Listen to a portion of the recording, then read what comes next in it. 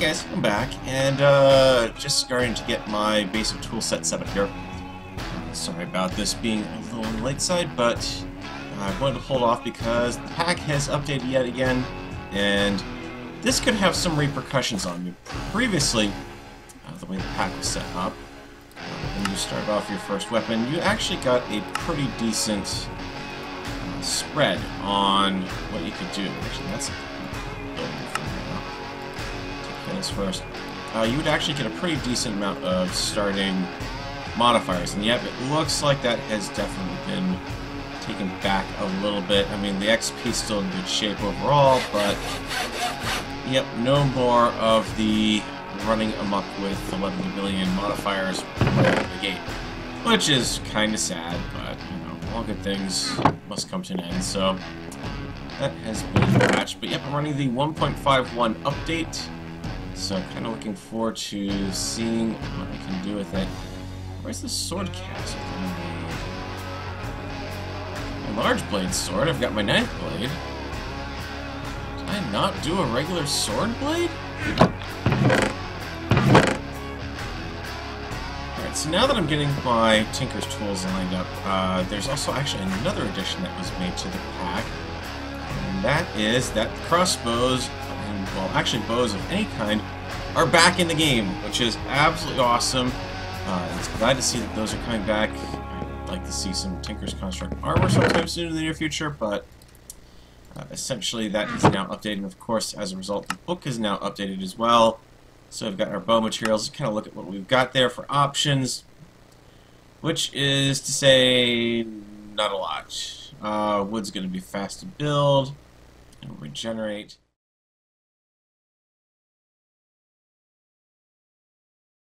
Very interesting. I do need to actually set up a seared furnace tinker tank at some point, just so I can start storing my stuff. I don't think there's any other changes as far as materials go.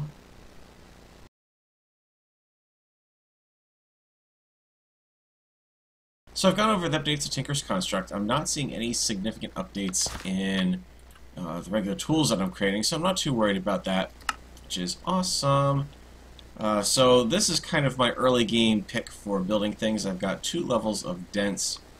The reason for that, as you're going to see here in just a second, is I want to stick with dense because dense means that it's going to last, my tool is going to last longer when it has less durability. So that means this is going to hold out better.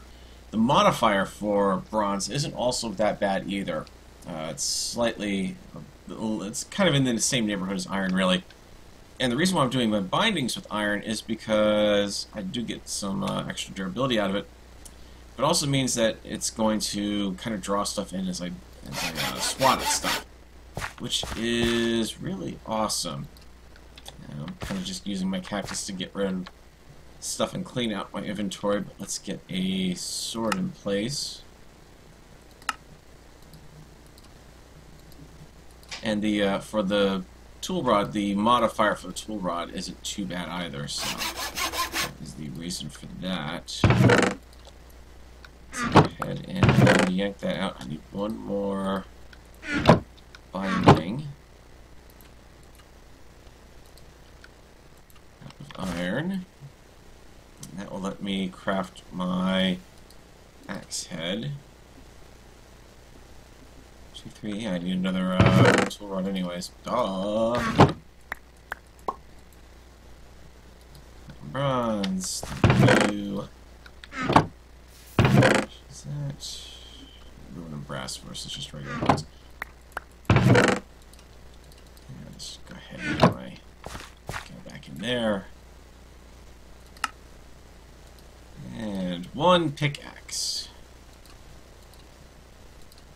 So, good news is we're tooled up. Bad news is what I'm used to doing in situations like this is kind of sitting back and taking an opportunity to go grab some mossy cobblestone. The mossy cobblestone is not a problem. I do believe there's at least one dungeon somewhere around this general area. I haven't run across it yet, but I'm pretty sure there is one. Problem is that in this particular mod pack, they've now changed how mossy cobble works. And what you have to do is you can still make the ball of moss out of any mossy brick of any sort. So you find an end dungeon, you're good in that. But you've got to right-click it on a bookshelf, and it has to be a vanilla bookshelf. It has to be an oak bookshelf, as far as I can tell. If it's being done with any of the forestry wood, that creates kind of the or anything that creates a specialized bookshelf, custom tailored to that wood. It doesn't work. I'm hoping that might have been tweaked or fixed in some way. But you can see it also takes 10 levels worth of experience to pull that off. So, seeing as I'm 16, it's going to take a while here to actually come up with that. At any rate, though, I'm in pretty good shape now for that. I am in decent shape for apples. My real big problem right now is lack of storage and resources. As you can see, I've been doing a little bit of work off camera. The mob situation has gotten bad enough that I've actually had to just start throwing blocks in anywhere and everywhere here just to try to keep the stuff out, and it has taken quite a bit, but I have sealed off about half my base, which is not that bad, not that great, but I've also started working on my extended farm over here. Basically, I am just trying to get a good supply of fruit put together, because that is one of the easiest early game foods that I can put together with the state of affairs as they are at the moment. So I'm actually borrowing kind of the same planting pattern I've been doing over on the Zuma Hermitpack server, and just doing it to slowly build stuff up. If I do it this way, then everything that all 5 crops that I plant here will have a harvest size of essentially a 4x4 harvestable area. So grab our beans, get those going. Good, and done. Okay. Unfortunately, not much I can do with the beans, as I've gone over before plenty of times by now, I hope. Really, it just comes down to the fact that chili is one of the easiest foods that I could potentially put together here. There are just 1,000,001 ways to combine it, put it together in some form or another, so that is why I am trying to focus on that. And something else I wanted to focus on, because what I would like to do is do a little more caving on this run. I want to, since I've got a decent number of mine shafts over here, I want to do some backpacks. The forestry backpacks are a really nice thing to have in the mod. Yeah, a lot of people will tend to use a golden bag of holding, but the great thing about the forestry backpacks is they will pick up the stuff. So this mining backpack is going to pick up everything that I go through. This is the one I picked up from the mine shaft earlier. What I would like to do is supplement that with a digging backpack and possibly a hunting backpack as well, because that's going to work to pick up a lot of mob detritus. Downside is, as you can see, I'm going to need some wool, and I'm going to need some string, and of course I'm going to need a good amount of chests. So let's just go ahead and take care of that real quick, and I'll be back when I've got those backpacks ready to go. Alright, so as you may recall from episode 1, I had commented that the reason why I've got this massive world map already is because I used this while I was actually flying around this initial seed for testing. Obviously that means I've got a little bit of an advantage. Like, for instance, I know that there is going to be a village, at least hopefully somewhere in this area. It may not be the exact same village, but it should hopefully have many of the same things. You'll note that it does have a blacksmith, and as I recall, it does have 2 libraries over there. So hopefully I'll be able to pick up some decent material. There are also 2 swamps out here, another one further off to the east, but we'll be passing by one over to the west, and the reason why I'm grateful to see swamps is because that's going to be a source for a lot of the Pam's Harvest Craft foods. I'm going to be able to take advantage of that. I have gone through, and you can see that I've made hunting backpacks, and I also need to sit down and get that food made up. I think that's right, and I also need to finish off my chest as well, so let's do that real quick. This is the other reason why I like the fruit salad as an early game food because it is very easy to make on the fly without the inventory space. Let's put together my last backpack. I decided at the last minute to also pick up a building backpack because I can use that to pick up supplies. Now, if you're not familiar with the Forestry Backpacks mod, or, well, if you're not familiar with the Forestry Backpacks, period, not the mod itself, you'll notice that I've got a little green arrow on that, and what you can do with these guys is if you hold down Shift and right-click on them, you'll see that it changes the little icon down next to the backpack down here. So, for example, this now has a lock symbol on it, so nothing is going to be picked up by this backpack. If I do this, again, now it rotates to that green up arrow. What that green up arrow means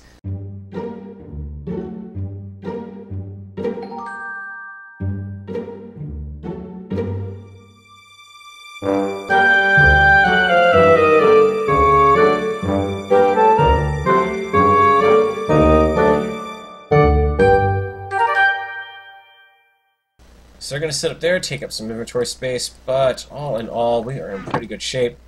What I want to do for plans for today is I want to obviously not blow up to that creeper over there. I want to head out and get over to this village by way of the swamp, so that way I can kind of pick up some materials. And also by way of that desert temple right here. I want to see what we might be able to pick up, if there might be anything valuable out there. Possibly maybe even a hermit block. We are not necessarily going to know. Because it's early game, I am going to do two things. I'm going to take my tool station with me, and I'm also going to take some bronze with me, because all the tools that I've made here are repairable through bronze. They are all in relatively decent shape. They're not necessarily perfect, especially the bronze pickaxe. I really would like to get some diamond on that to boost its mining level, but not just yet. It's already up to diamond level right now. I'd love to actually wait until I get to obsidian before I tech it up to cobalt, just because that is going to make things a lot easier when I go out looking for stuff. Now, just as a reminder, I am on hard mode here, so this is probably quite foolish of me. I probably should have just slept, but yeah, can't take a chance once in life, right? So plans for building on the mesa. It's something I actually have to think about. I have not really put much thought into what I want to build up here. Certainly there's the temptation to go old town, an old west town, basically. But I'm already kind of doing that over on Zombiecraft. And yeah, I've got some choice of extra blocks to work with here, but including, let's not run right down into the Valley of Death over there. I'm going to try something a little different, especially now that I've got chisel. There's it kind of opens up the way to really coming up with some creative build ideas. Of course, the problem I'm going to have over here is I have to cross the little creek down there. And oh, that's right, I forgot the mine shafts are down here too. Yeah, I might be able to take a little bit of a shortcut through those. That's supposed to be part of a mine shaft there, I'm guessing. Let's see, what do we got? See, now I'm actually kitted up in at least bronze armor. Feeling a little more brave about these spawners down here. Look, my minecart from episode 1 is still out here. Yay! Salvage! Yeah, I can't make that. Keep forgetting it every time I try it. Yes, that's a little bit of the dirt room there. I have to remember that the spider spawner's here. That's okay. I don't really need a spider spawner for anything. And the reason why you see stuff coming up is because I've got the magnet mode on my pick, so it's going to come in very handy. Yeah, let's go ahead and break. Just so that I know I've also gone through here and gotten rid of the spawner as well. And I burned up a lot of string actually making the backpacks because I didn't want to waste the wool that I've got, so I turned a lot of my string back into wool knowing I've got the stuff out here. So what do we get? Okay, some slime pearls, useful. Iridium shards, Industrial Craft 2, I like that. An Ori Crystal Block, that is a little useful. Pickaxe Kit from Forestry, those can be pretty handy if you've managed to break your pickaxe and you've got one of them on you. But actually what we're going to do is I'll show you kind of some of this in use here. You can see that a lot of this stuff is not going to wind up back in my inventory. Hopefully. Okay, some of it is, but not all of it. And you can see that my building backpack has picked up a few things. The hunting backpack, digging, and the mining backpack. They've all picked up various little bits and bobs of ores and whatnot that are out here. So that is why it is pretty darn useful to have this, especially because if I fill up an inventory spot, and this is incredibly reckless doing that, knowing that there's going to be mobs elsewhere in here, but again, I'm feeling ridiculously stupidly brave. Oh, hey, look, we got another box sitting out in the open here. What do we got? Well, yeah, the usual, just kind of meh. Palace crystals are pretty good. Iridium shards, I've now got enough to make a compressed piece of iridium ore. Not that I really need the fancy armor. Oh, the hell biome crystal, that could come in pretty handy. I decide to start mucking about with my biomes here. Hello.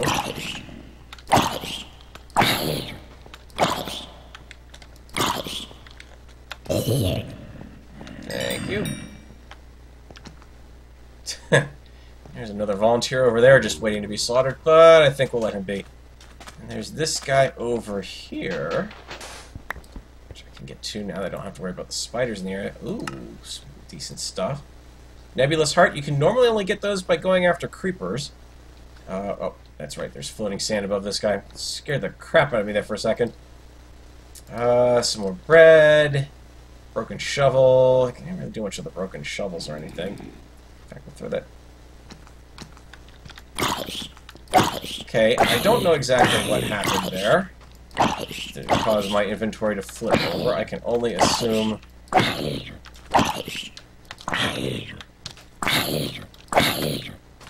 What armor are you in?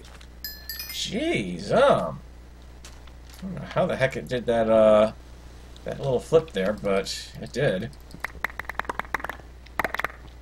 So let's just kind of get everything... Oh, yeah, my inventory is now completely hosed.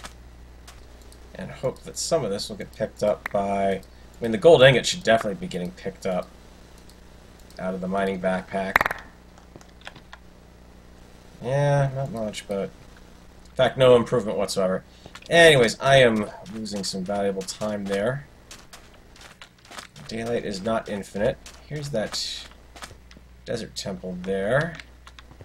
I think what I'm going to do is to free up the inventory space, because you know there's going to be tons of stuff down in that temple, too.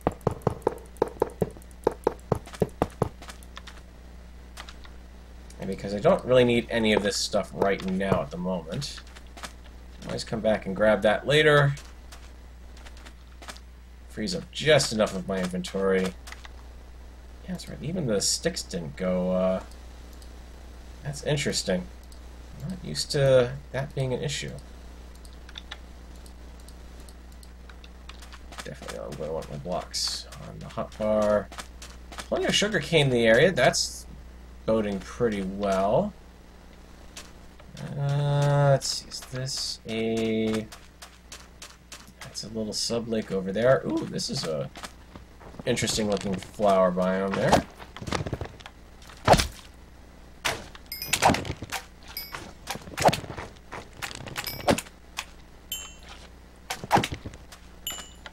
Guys, drop me anything? Nope. Okay. Stingy guys. That's okay.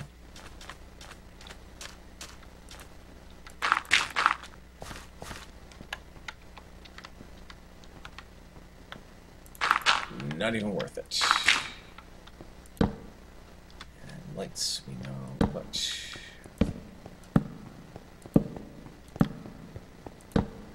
And yeah, I am not being very efficient with my lighting patterns, but I don't think I really need to worry about that.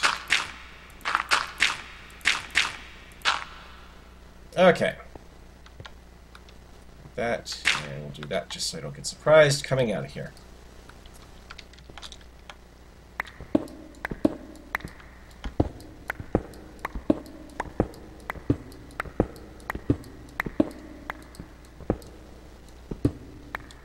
Oh, hello. Don't remember that the last time I came through here. Yikes.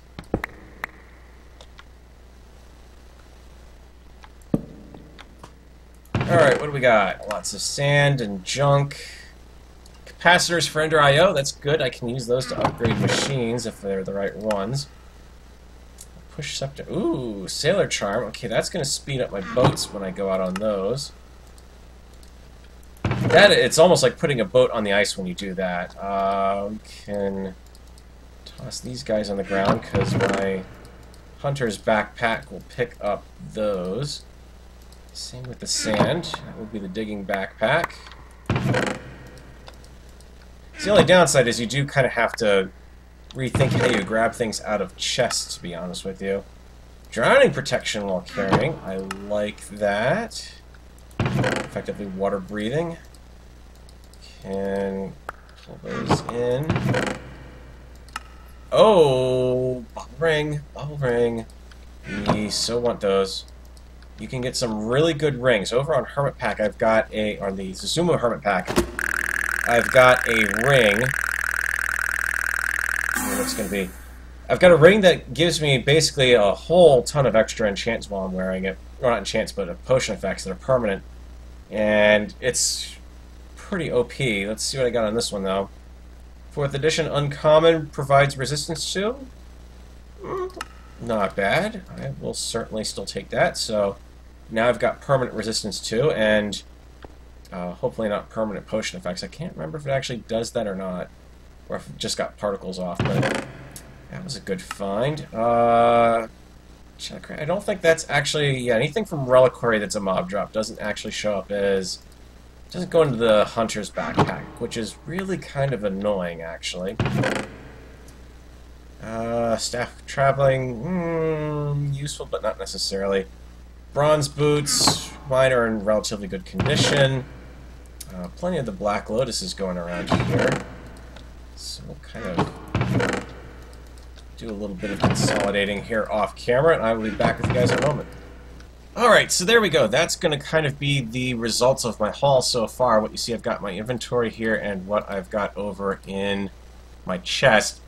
You can see there's a lot of stuff that I'm kind of limiting myself to for taking away. And most of that's because it either doesn't do me much good, like the bronze pickaxe and boots at this point. The Ender, I can easily get beheading on this guy. And yeah, the damage on this is a little higher. It's 7 attack damage versus the 5 I'm doing now. But this is not going to take that long to bring up to the next levels and anything. It's very quickly going to kind of compete with that. The upside is, of course, you get the increased Skull and Ender Pearl drop chances. I can really kind of do that with what I've got in hand already eventually. I'm not running to the end here. I'm going to give myself a nice measured playthrough. I don't want to take forever doing stuff, but I don't want to sit around zooming through the packs at, rapid rate. You don't get to enjoy anything. Same reason why I'm leaving all the wands behind. I don't have any way to charge them up. I'm not going to have RF generation for a little while at least, probably. Same thing with Reliquary. I'm not really messing around with anything in Reliquary right now. I haven't really ever used that mod much, so it's going to be a little bit of a learning experience for me. But I am taking some Britannia stuff back. I'm grabbing horse armor while I'm down here, the good horse armor. The iridium shards, just because they're rare. Palus crystals, just because they're also surprisingly rare to find. And this is where you get kind of those Inori crystals. As you saw, you could make a block out of it, and they're empowered in that case. I still have to potentially power that, but there are some uses for it that I can do. I could come up with a drill core if I wanted to. Or at the very least, there's some casings and Inori crystals I can get out of them. So I definitely want to take those back. They're somewhat rare. And I'm going to leave the Ender IO machines over here. You can see that these all have different effects, like increasing the energy storage speed range of machines. They all have random quotes and random names, and capacitor of what is this doing here, the capacitor of what is it doing here, unremarkable capacitor. They have effects on the Ender IO machine, so they're useful, but not just yet for someone like me. So I've taken all the other stuff, and the only other thing I need to pick up while I'm down here, in case you thought that I might have forgotten about it, is, of course, the TNT.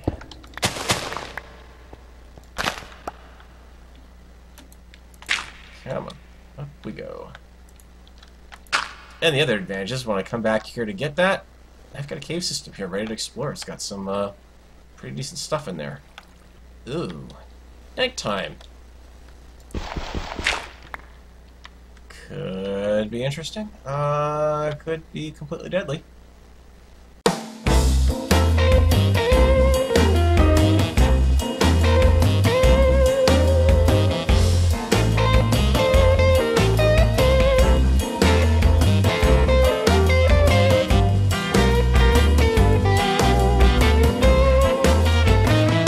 It's gonna be a fine day today, I can see. It's gonna be a fine day today, I can see. It's gonna be a fine day today for you and me. It's gonna be a